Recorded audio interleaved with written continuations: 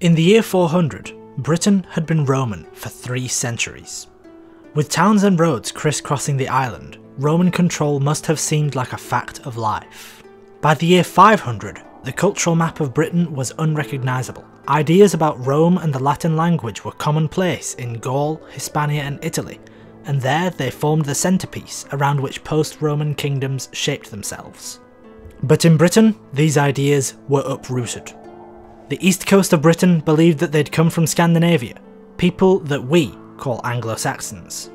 They spoke a Germanic language and shared more of a bond with the Germanic world than with the former Roman Empire.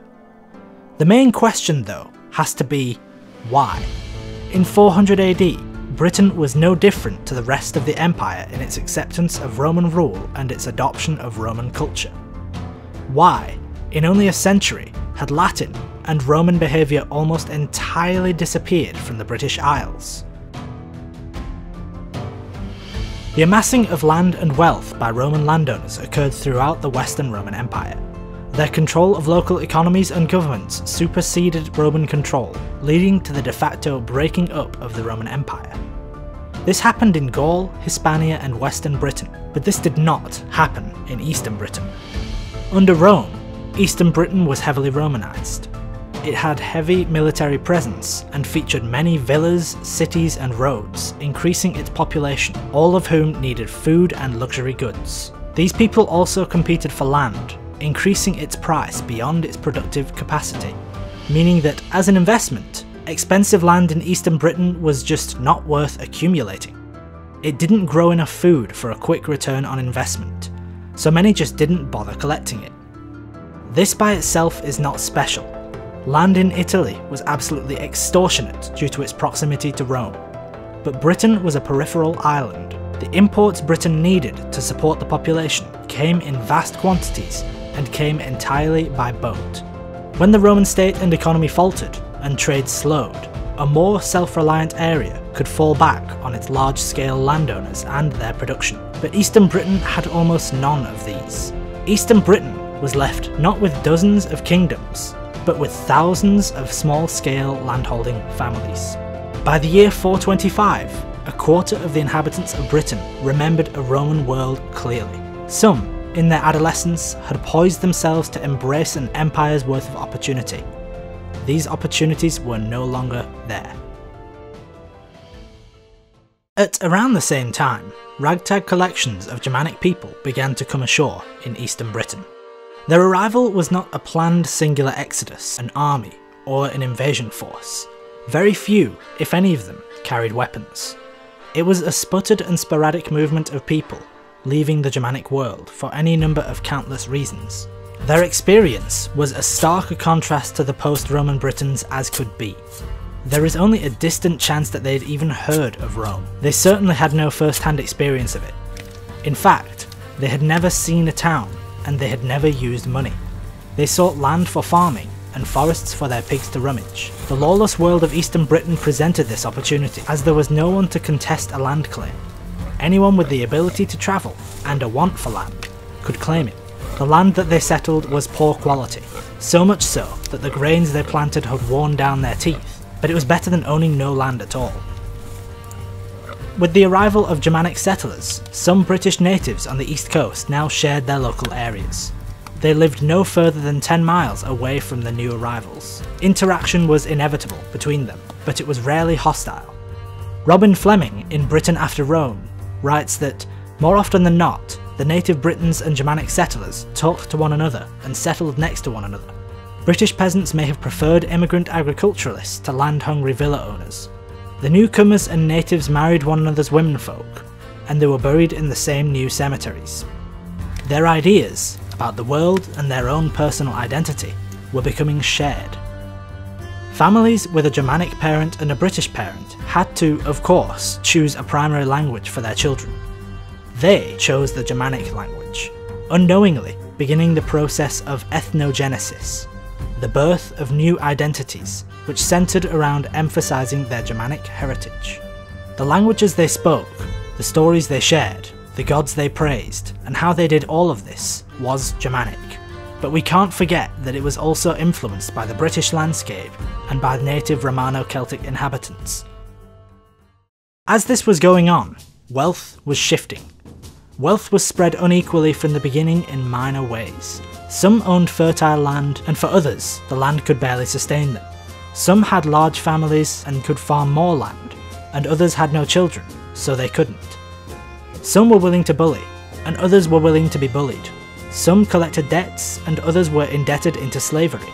Within a few generations, these barely detectable differences in wealth had become large, and a class had emerged at the top who no longer needed to work their land themselves. They could command surpluses of food to buy luxury goods and show off their standing. After a century of cultural change, what were once thousands of landholdings had become a handful of kingdoms that we recognise: Kent, Essex, East Anglia, Lindsey, Deira and Bernicia. Eastern Britain was again a land of government, but it was a land of Germanic government. How would these people have identified themselves? There was no overarching sense of Englishness yet. This wouldn't exist for another 200 years, and wouldn't be fostered in a way that we would recognise for half a millennium. We would start to recognise them and their governments as Anglo-Saxon, but this is not a term that they would have used. We think that they may have regarded themselves as Angles, Saxons or Jutes, believing that they stemmed from 3 tribes back in Denmark, but this reflects more about their believed heritage than it does about their actual identities. Ultimately, their identities were entirely defined by the political boundaries established by their king. These were the people with which they met, feasted and communicated regularly. It's only natural that people would, after meeting their king and countrymen, foster a sense of identity. Britain found itself in a confusing situation. Changes in culture over a century are more or less invisible. How was this invisible cultural change explained? We already know the answer to this. It was believed that military conquest was to blame.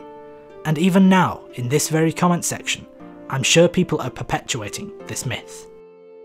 Gildas is our only contemporary source for this period. Gildas wrote that after Rome, the British were ruled by a singular king, Vortigern. To protect his kingdom from invaders from the north, Vortigern invited fierce and impious Saxons who came from the east, inviting more of their friends and demanding more resources, before they betrayed them, burning churches and driving the British westward. This is similar to other accounts. Bede, writing in the 8th century, wrote on the northeast coast. He gives us the names Hengist and Horsa, who arrived in 449, but otherwise he gives a similar account, that of Germanic conquest driving Britons westward. Over centuries, other similar accounts emerge. History of the Britons in the 9th century, the Anglo-Saxon Chronicle in the 10th, and the History of the Kings of Britain in the 13th. Each one of these gives us more detail than the last, giving explicit conquests, battles and names, but we've yet to find any archaeological evidence to back any of these claims up. There is no evidence for King Vortigern, for Hengist or Horsa, for genocide, for burned churches, for the vast movements of Britons from east to west seeking refuge. Without a shred of evidence to back these claims, we can't trust these accounts blindly. They had every reason not to know what happened, and even what they did know, they had every reason to skew towards a narrative. All of them were influenced by Gildas, so we'll look at him and his account more closely. Gildas was an incredibly religious writer.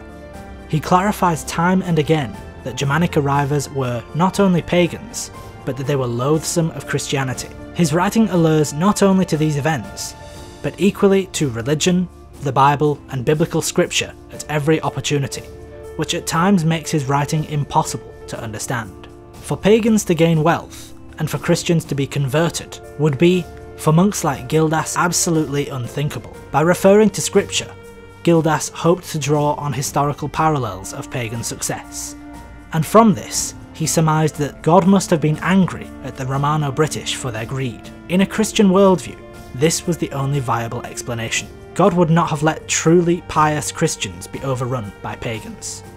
Bede's account is influenced by this, but he provides us with more information. The names Hengist and Horsa, and the accounts of their defeat of Vortigern, were stories told in eastern Britain. Stories of island-wide conquest are not only entertaining, but they serve a purpose of legitimization. They can be used to justify a king's place, uphold his kingdom, perpetuate his dynasty, justify his conflicts, and to create local identities. This applied for British kings in the West as well. Kings in Kent traced their ancestry back to Hengist, and kings in Powys traced their ancestry back to Vortigern.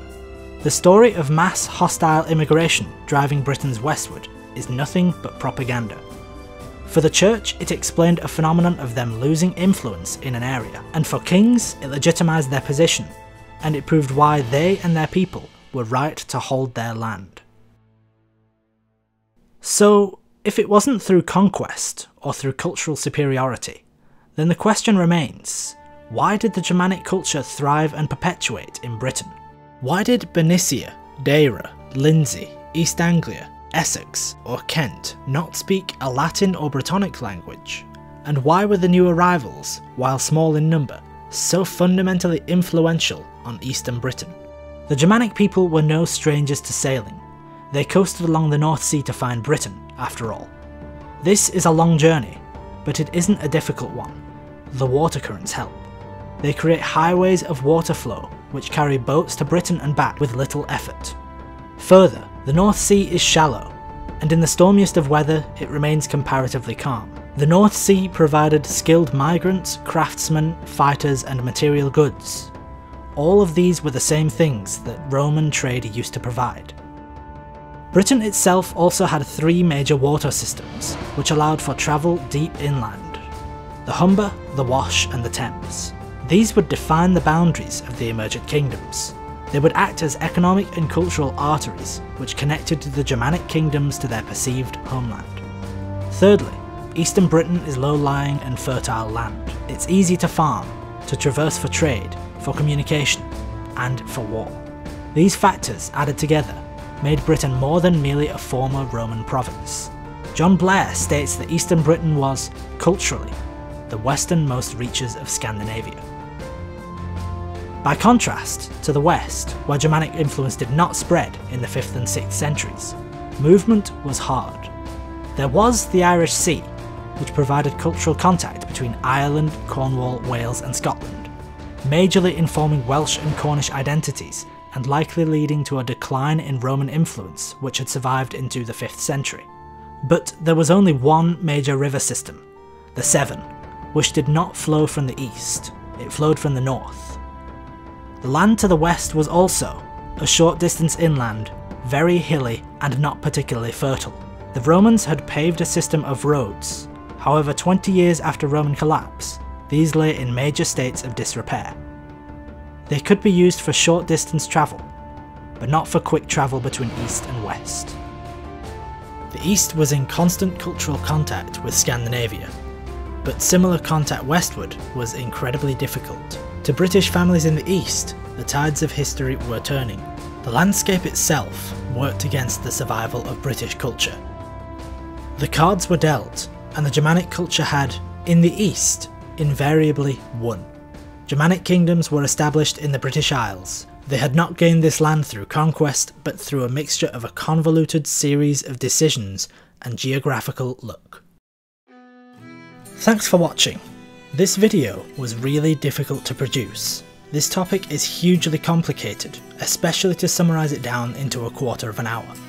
If you enjoyed this video, I'd appreciate it if you were to share it with your friends, or in communities who would like to learn more about this topic or this period. This is a big ask from such a small YouTuber, but the amount of time taken to research, collate, explain and animate this topic has made it, for huge amounts of time, very frustrating. If this does well, I can justify making more videos like this and about this topic in the future. Again, thanks.